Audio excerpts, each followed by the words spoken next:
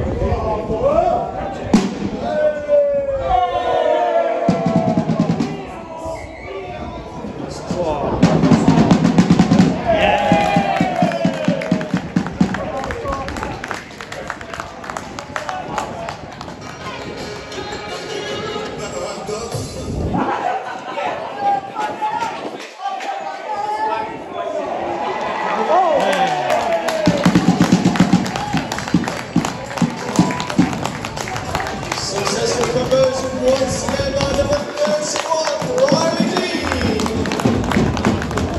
Takes a full-time score here at Kingston Park to the Newcastle Thunder 66. Full-time Newcastle Thunder 66, Workington Town 22. Can I just say, if you don't suffer from hay fever, how jammy you actually are, because, yeah, it is. I'm going through it in a minute, and it is totally grim. But anyway, on to this afternoon's rugby. It's nice to be leaving a Thunder game feeling relatively happy about things. I think overall on the day we were a lot better than what I'd seen from us previously this season. I know we were playing against bottom of the league, but at the end of the day we got 66 points, and we had a 100% conversion rate, which is ideal, because that's been a major problem of ours so far this season, where we've been getting a try, but we're not getting the extra 2 points to go with it. And to be fair, today there were some pretty good tries in my opinion. I think there was one in the second half. I didn't quite get all of the movement, but the ball's been kicked up in the air, and he's chased it down, and there's chased it down, caught it, and ran through, and yeah, so yeah, that was really impressed by that. To be fair, I thought overall on the day we here did everything we needed to do. Basically, I think there was a spell sort of partway through the second half where Workington really started to get on top, and it was at that point, obviously they were still quite far behind, but you were sort of stood there sort of thinking to yourself, God, are we going to have another capitulation here? But thankfully that never came. I think if we're being brutal about it, there was some sort of change that needed to happen within this club, and let's hope now, I really just hope now that we can go on and finish the season strongly and have positives to take into next year, because we're not going to get in the playoffs, but we're certainly not going to go down either. Obviously, now we move on to Featherstone away, which is going to be a very tall order, but the overall feeling around the club's much better than it was, say a week or maybe 2 weeks ago. But anyway, that is that for this video. I'll be back on Tuesday with my preview for the 2022 to 2023 football season. As well, in that video there will be a whole new intro as well, so yeah, I hope you made the most of I hope you made the most of watching the intro for this video, because that one is never coming back again. But until Tuesday, take care, and I will see you later.